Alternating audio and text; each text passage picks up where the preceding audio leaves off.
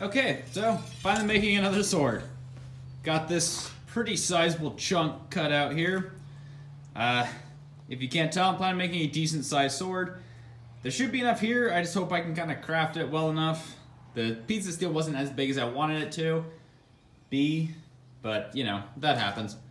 So this is a piece of leaf spring that I've cut down, part way down to the side, sort of down the middle, and the little circular thing where it touches the vehicle on the end there as well. My basic plan is forge it flat, give it a distal taper, put an edge on it, you know, typical sword forging stuff. Hopefully I can kind of forge this into my handle. Then there might be enough here to do it too once I actually get it forged the way I want it to, but I don't know for certain, so I figured better just cut it the way I want. So I can't say I've ever made a sword quite this long before, so hopefully it goes by okay. But one way to find out. Let's go.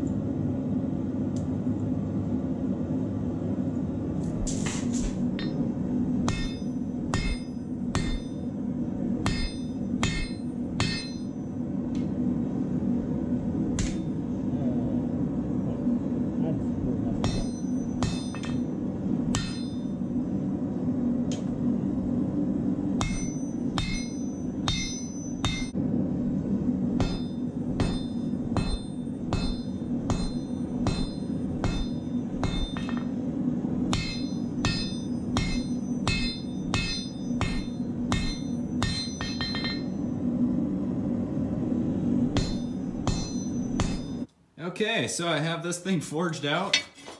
It is way longer than anything I've ever made, but roughly the same size as the cold steel one, which is what I'm loosely basing it on, or at least size-wise. I definitely have to shore up some of the edges. As you can see, they're a bit wobbly in places, but not too bad. Turned out fairly straight.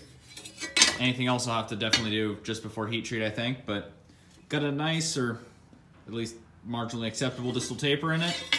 So yeah, I have to grind it to shape, put some bevels on it, and of course true up the handle, and hopefully this thing survives heat treat. I'm not gonna lie, I'm a little worried about that because my forge is about 7 or 8 inches too short to fit the whole blade in, so it'll be interesting.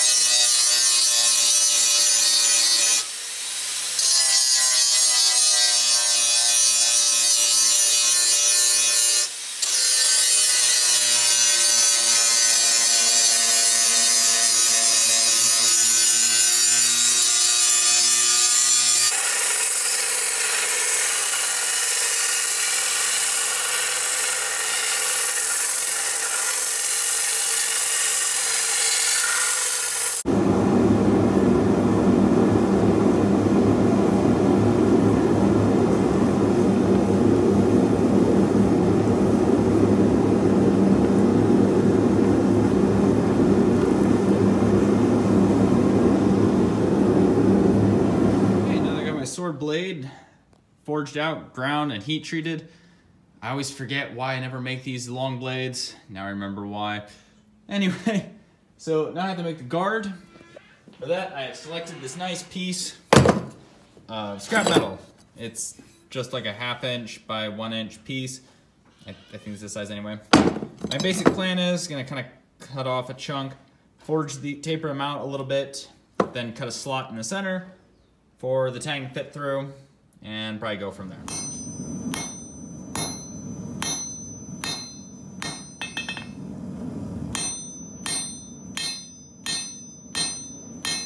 Okay, through some miracle, I got that thing heat treated, got that forged close to shape. It's been a long few days. Anyway, I have some holes drilled that I'm going to use for the tang. Since this is pretty wide, I'm kind of hoping the angle grinder, I'll be able to get through most of it. And then just kind of well, I will use a chisel, but file it from there. Again, this is taking me way longer than I've wanted it to. I wanted to have this, you know, done a couple days ago. But didn't get started until way late, so, you know, that's life. Anyway, so I'm going to grab the angle grinder and start filming. And stop complaining.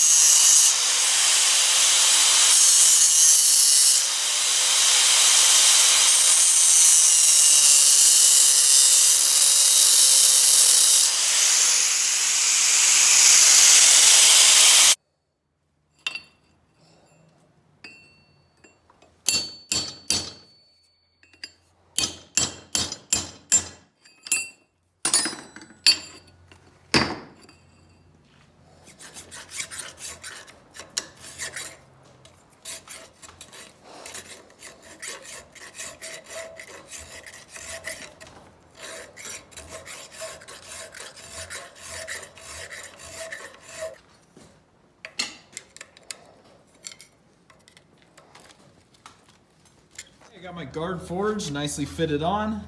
I was gonna, like, you know, grind it down and all that, but that's gonna take way too long. The sword's already taking longer than I want it to. I've got other projects I want to do. I can't stay on one thing too long. It's kind of a problem. I don't have problems, you have a problem. Anyway, so I got this large chunk of steel here, just a scrap piece given to me, basically a long bar. Gonna forge it square to roughly the same size of there. I also probably at least attempt to make kind of a point into it, so that way it's not just a flat, you know, square chunk. And cut a slot into it, pin it in place.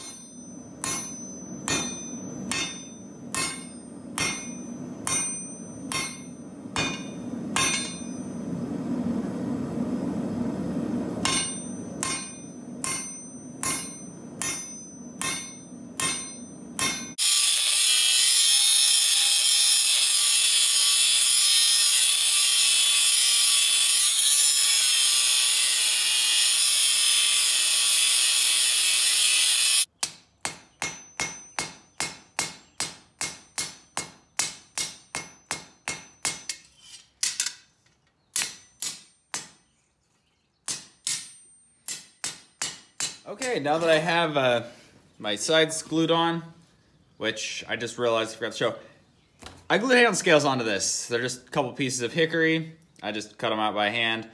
Put steel pins in, which I kind of messed up, but that'll be fine. So, gonna go ahead and take my rasp, file it down a little bit, and then go to the belt sander, clean it up, and finish shaping it. Help if I clamp that.